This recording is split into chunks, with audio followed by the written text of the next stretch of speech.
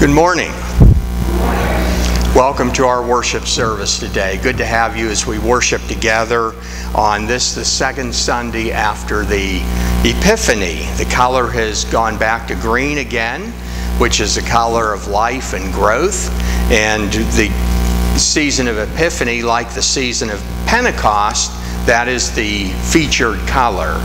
The color green, meaning we'll use the shorter creed again, the Apostles' Creed.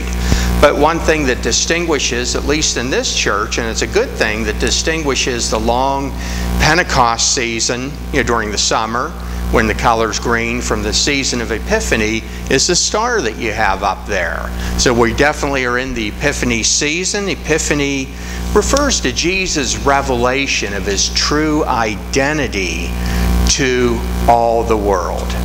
And we know that Jesus brings light into the world, and that's a key theme for this season, light. Remember, Jesus is the light of the world. As we learn in John's Gospel, Jesus brings light, Jesus brings truth. And so we celebrate that, magnify it, extol it during this season of Epiphany. Just very briefly, there was quite a contrast on Epiphany Day, right? Which is a day of, again, of Jesus' identity being made known to the world. Jesus is the light of the world. Quite a contrast between that Epiphany and what happened on Epiphany Day at the Capitol. Suffice it to say that what happened there we could call an anti-Epiphany. But we continue to worship together during this wonderful season of the church year. Good Samaritan Fund. I wanted to mention with that fund that it's a very important fund here at the church, a fund that we use to help people in need. And it's one that is supported through the giving of folks like yourselves, the membership. So if you would like to donate to the Good Samaritan Fund, simply earmark a check with Good Samaritan Fund on it, or have that on the envelope. But any help you want to give that way will be great to bolster this particular account at the church, a benevolence account to be sure. Do check your bulletins for further announcements that have been posted there, and I now invite you to rise in confession.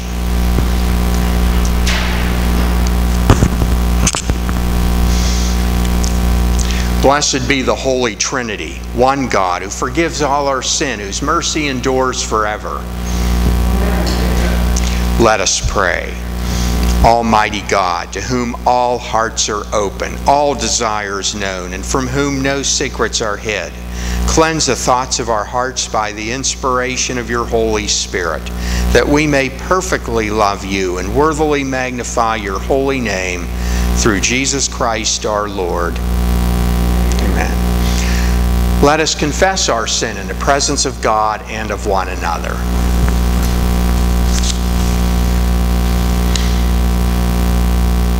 Gracious God, have mercy on us.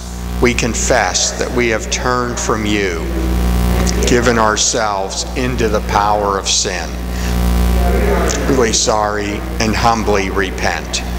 In your compassion, forgive us our sins, known and unknown, things we have done and things we have failed to do.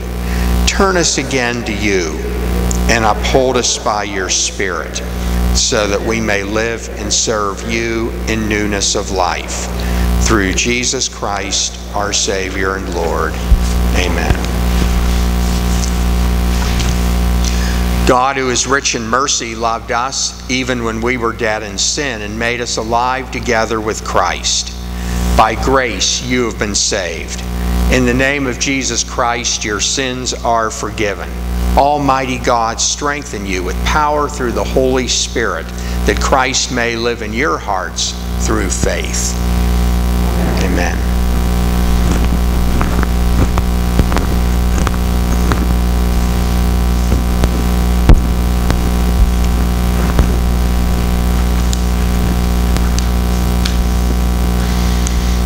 The grace of our Lord Jesus Christ, the love of God, and the communion of the Holy Spirit be with you all. Let us pray. Thanks be to you, Lord Jesus Christ, most merciful Redeemer, for the countless blessings and benefits you give. May we know you more clearly, love you more dearly, and follow you more nearly, day by day praising you with the Father and the Holy Spirit, one God, now and forever. Amen. You may be seated for the reading of the lessons.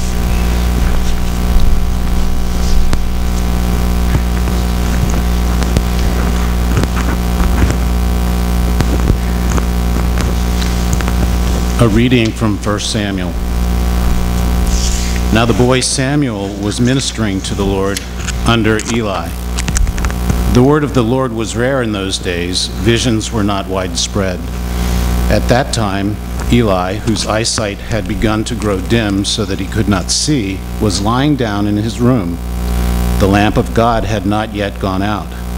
And Samuel was lying down in the temple of the Lord, where the ark of God was. Then the Lord called, "Samuel, Samuel." And he said, "Here I am," and ran to Eli and said, "Here I am, for you called me." But he said, "I did not call. Lie down again." So he went and lay down. The Lord called again, "Samuel." Samuel got up and went to Eli and said, "Here I am, for you called me." But he said, "I did not call, my son. Lie down again." Now Samuel did not yet know the Lord, and the word of the Lord had not yet been revealed to him. The Lord called Samuel again a third time, and he got up and went to Eli and said, "Here I am, for you called me." Then Eli perceived that the Lord was calling the boy. Therefore Eli said to Samuel, "Go, lie down, and if he calls you, you shall say, 'Speak, Lord, for your servant is listening.'" So Samuel went and lay down in his place. Now the Lord came and stood there, calling as before, "Samuel, Samuel." And Samuel said, "Speak, for your servant is listening." The word of the Lord. Thanks be to God. Hallelujah.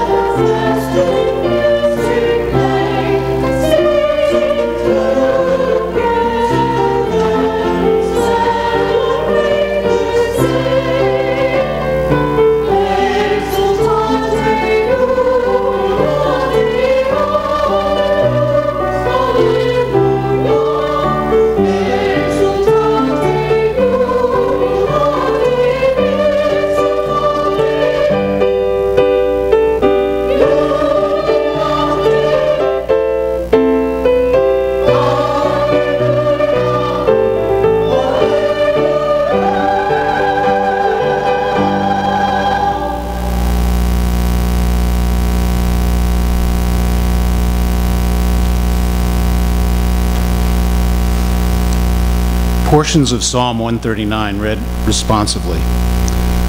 O Lord, you have searched me and known me.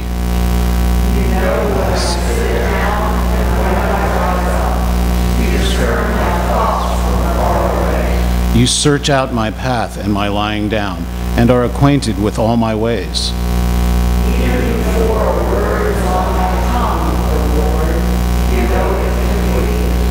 You hem me in, behind and before, and lay your hand upon me.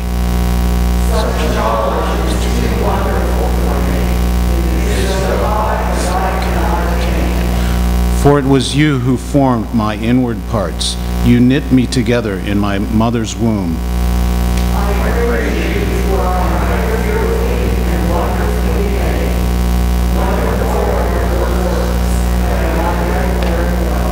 My frame was not hidden from you when I was being made in secret, intricately woven in the depths of the earth. Your eyes beheld my unformed substance. In your book were written all the days that were formed for me, when none of them as yet existed. How weighty to me are your thoughts, O God! How vast is the sum of them!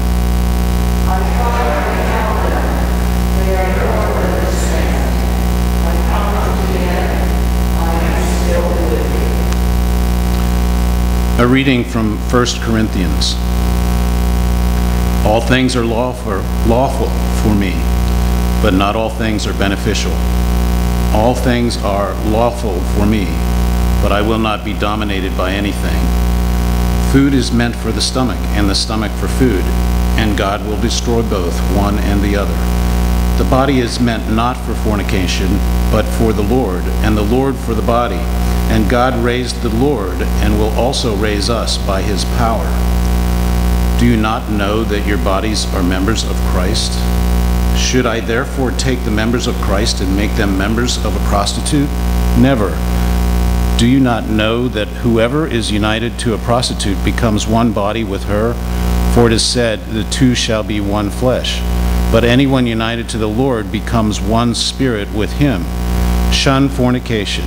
Every sin that a person commits is outside the body, but the fornicator sins against the body itself. Or do you not know that your body is a temple of the Holy Spirit within you, which you have from God, and that you are not your own? For you were bought with a price. Therefore glorify God in your body. The word of the Lord. Thanks be to God.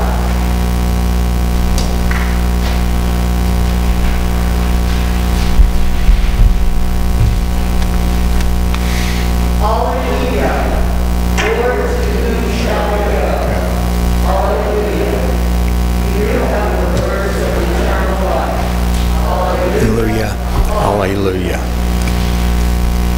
This is the good news of our Lord Jesus Christ according to St. John. The next day, Jesus decided to go to Galilee. He found Philip and said to him, "Follow me." Now Philip was from Bethsaida, the city of Andrew and Peter. Philip found Nathanael and said to him, "We have found him about whom Moses in the law and also the prophets wrote, Jesus, son of Joseph from Nazareth." Nathanael said to him, "Can anything good come out of Nazareth?" Philip said to him, "Come and see." When Jesus saw Nathanael coming toward him, he said of him, "Here is truly an Israelite in whom there is no deceit." Nathanael asked him, "Where did you get to know me?" Jesus answered, "I saw you under the fig tree before Philip called you." Nathanael replied, "Rabbi, you are the Son of God. You are the King of Israel." Jesus answered, "Do you believe because I told you that I saw you under the fig tree? You will see greater things than these." And he said to him, "Very truly I tell you, you will see heaven opened and the angels of God ascending and descending upon the Son of Man." The Gospel of the Lord.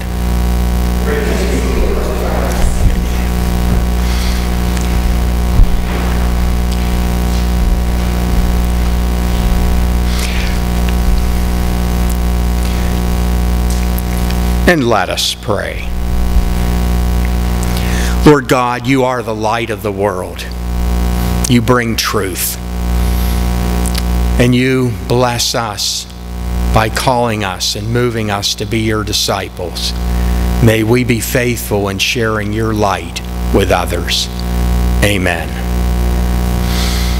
In the first chapter of John's Gospel, what we see going on here is that Jesus is calling disciples.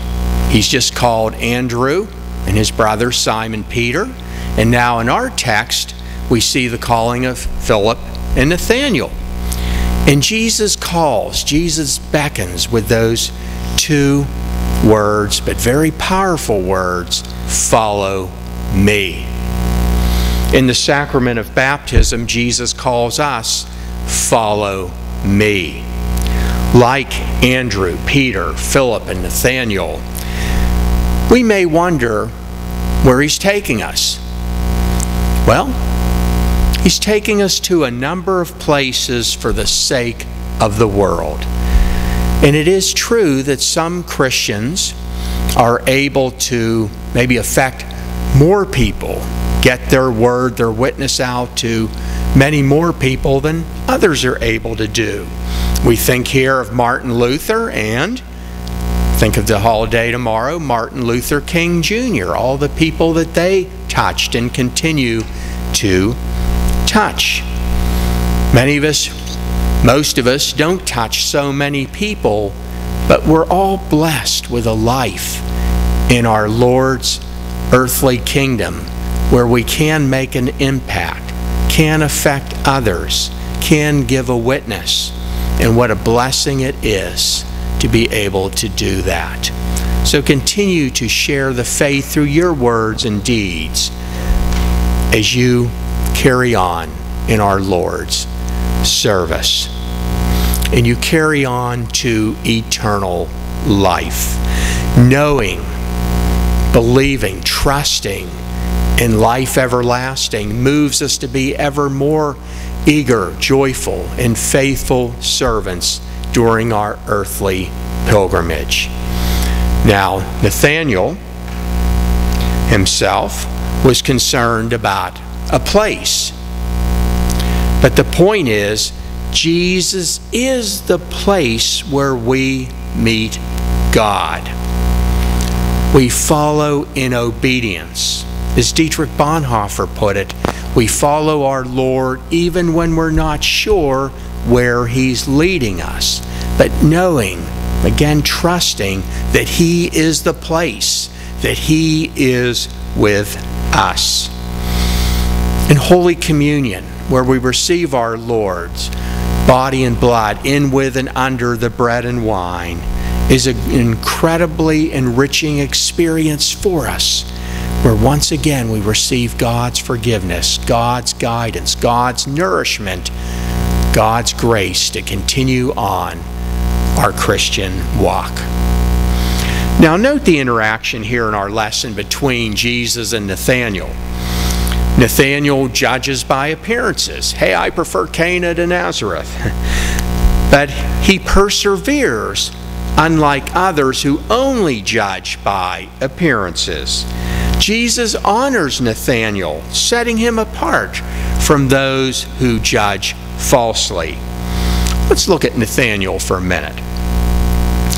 He's a very real person, like you and me.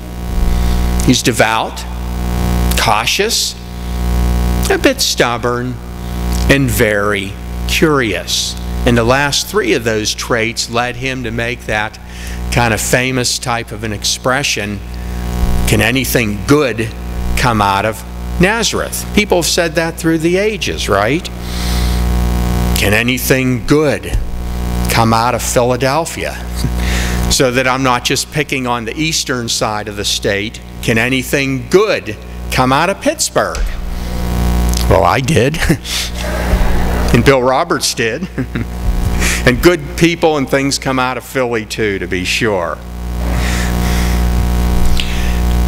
Yet despite this comment, this question on Nathanael's part, Jesus gives him the promise of witness to the final glory of revelation at the close of the ages. And Nathanael then is moved to make a classic confessional statement, as Thomas will do near the end of this gospel. Here Nathanael says to Jesus, "You are the Son of God. You are the King of Israel." Now, as I said in regard to Mary, the mother of our Lord, and John the Baptist during the season of Advent, some say, weren't people like Philip and Nathanael blessed to be called by Jesus to follow him? And of course, yes, they were very blessed, extremely blessed. But remember the consequences for them. For the 4 people that we're talking about today, all died as martyrs. But the truth is, when you think about how incredible that calling would be, the truth is we're also blessed as we're called and moved to come and see. And in all probability, none of us will meet a martyr's death for our faith here in this nave today. Now, it may be true that in all probability we're not going to see Jesus in the flesh today. But we're still just as much invited to come and see our Lord. And that you're continuing to do, even during this pandemic. Those who are taking the services in online are continuing to do. And I look forward to that day when we can once again just really open up the place in the post-COVID world, of course. And to give you something to look forward to, even though some of these things are already happening on a lower ebb, I'm going to lift up some things that you can come and see when that day arrives, when you're here without your masks. And many, many more brothers and sisters in Christ are here, and all kinds of things are going on through Redeemer as they typically are. Then come and see him. Come and see Jesus here in Word and Sacrament. Come and see him here in music and drama ministry. Come and see him here in Christian education programs. Come and see him here in social ministry outreach. Come and see him here in fellowship events. Like me, you probably miss those right now. Come and see him here in evangelical witness. Come and see him here as our dollars repair and enhance this house of God. Right now we have a marvelous opportunity to do just that through the audio-visual system that we have a drive for right now, so that we can greatly enhance, improve, and develop it. That will be a tremendous asset to this congregation, right here at the hub of where we meet in the sanctuary. And come and see him here as the Holy Spirit works to strengthen our families. You know, our Lord, who called the first disciples to follow him, to come and see, stayed with them, empowering and equipping them to do his work. Good news, he empowers and equips us to do his work today as he stays with us. He blesses us with gifts. Think of the time, talents, and treasures that you have. Use them individually and together to support God's work in the world. Remembering through it all that he is always with us. Remember Hebrews 13 verse 5, words of God echoed from the Old Testament. I will never leave you or forsake you. It's out of the question.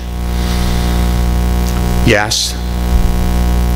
May Redeemer, may you and I, as long as I am with you here, follow Jesus, as there is a lot that will come and see this very year. Indeed, at some point in this year, I predict you will be seeing your new, hopefully, long-term pastor. And that will be a great blessing indeed. Come and see our Lord Jesus Christ here in our ministry, empowering us for mission. Come and see Maybe that can be a logo for Redeemer in 2021. Amen.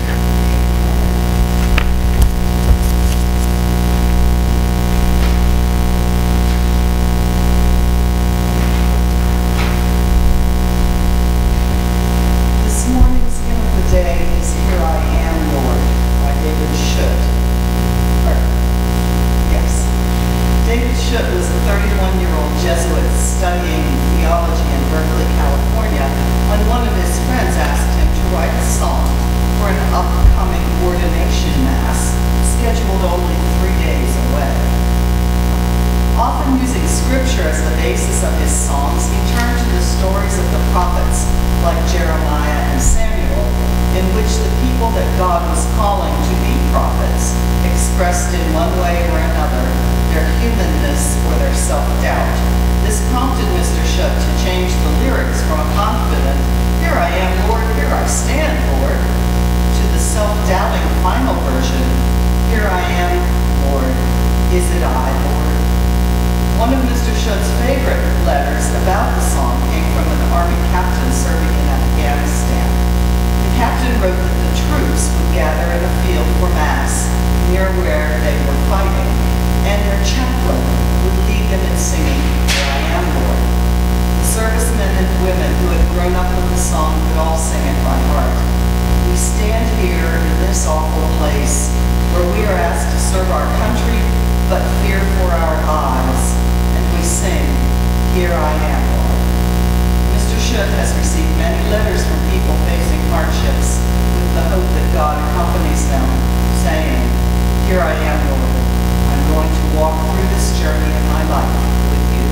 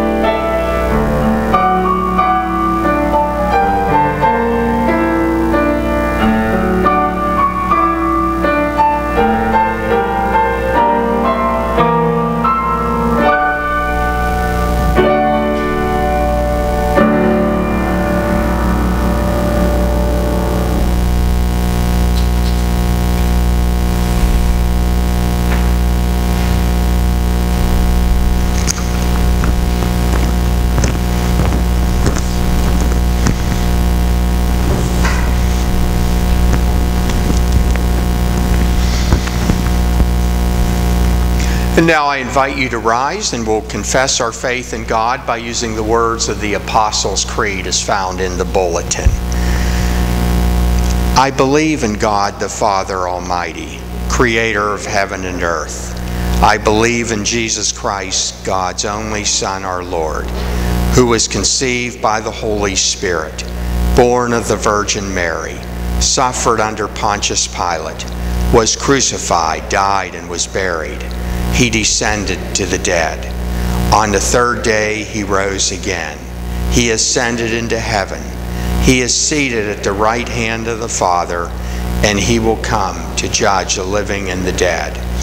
I believe in the Holy Spirit, the Holy Catholic Church, the communion of saints, the forgiveness of sins, the resurrection of the body, and the life everlasting. Amen. Guided by Christ made known to the nations, let us offer our prayers for the church, the world, and all people in need. For the body of Christ gathered throughout the world, and for all servants of the gospel, that following Jesus, the church lives out its calling every day, let us pray. Have mercy, O God. For the well-being of creation, for plants and animals, and for all that God has marvelously made, that we serve as wise stewards of earth, our home, let us pray. Have mercy, For police officers and firefighters, for attorneys and paralegals, for peacekeepers and military personnel, and for the leaders of governments, that they provide protection to all people, especially the most vulnerable. And Lord, we pray for protection for all people this coming Wednesday for the inauguration, that it be a safe and peaceful event and transition of power. Let us pray. have mercy, O God. For those lacking food or shelter, for those who are sick or grieving, and for those who are imprisoned or homebound, especially Elias Sintron, Bill Dangro Sr., Tim Ditzler, Bonnie Goshen, Don Leonard, David Royer, Diane Sick, Ron and Cindy Snyder, Jim Weaver, and all that we now lift up to you, Lord, either out loud or in our hearts.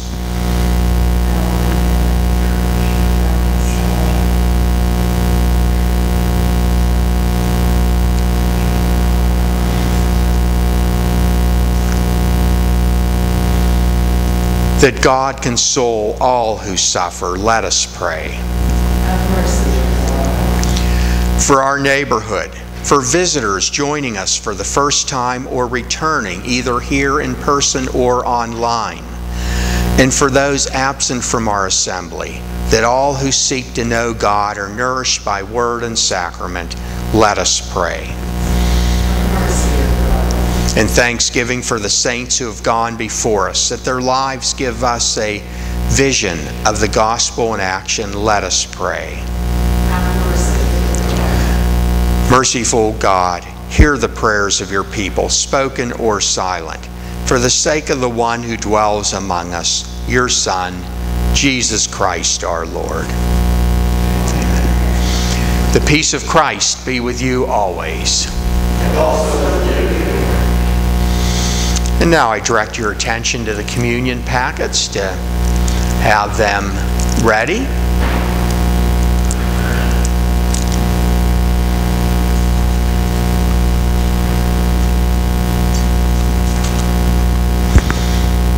The Lord be with you.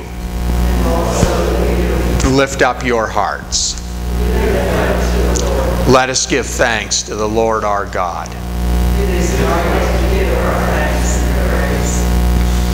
Blessed are you, O Lord our God. You are the life and light of all. By your powerful word you created all things. Through the prophets you called your people to be a light to the nations. Blessed are you for Jesus your Son. He is your light shining in our darkness and revealing to us your mercy and might. In the night in which he was betrayed, our Lord Jesus took bread and gave thanks, broke it, and gave it to his disciples, saying, Take and eat. This is my body given for you. Do this for the remembrance of me.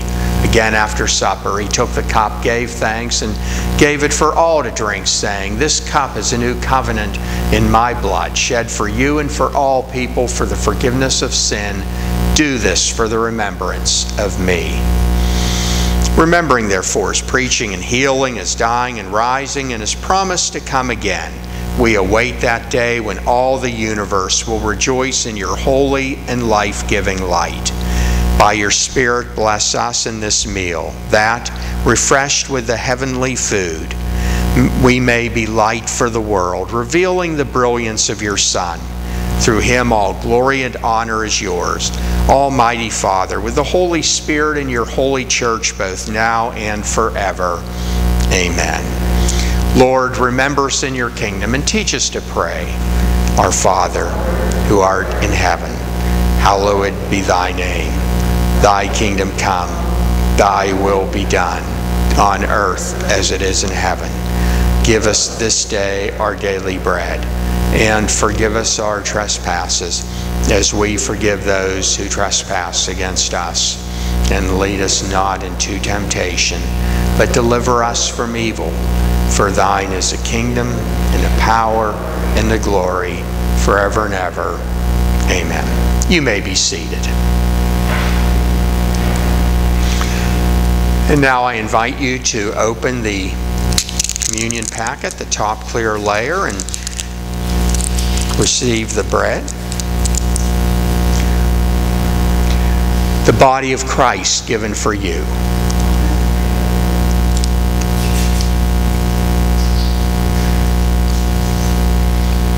And now we open the second layer.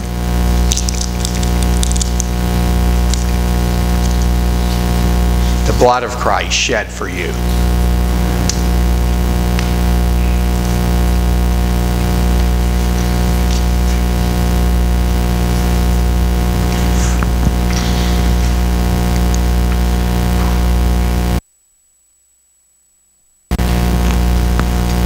And now I invite you to rise for the conclusion of the service.